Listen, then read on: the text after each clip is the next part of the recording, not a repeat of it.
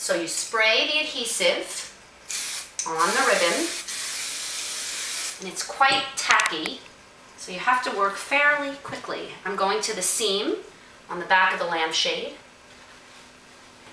picking it up, pressing it down exactly where I want it, and then working slowly but quickly at the same time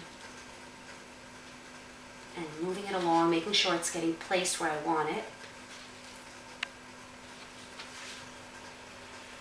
And the adhesive really gets on your fingers, so you kind of have to be careful.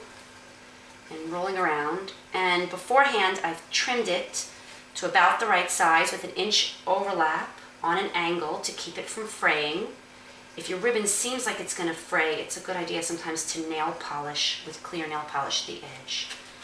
And then hold it up and gently nudge it into position, making sure it's smoothly done and where you want it.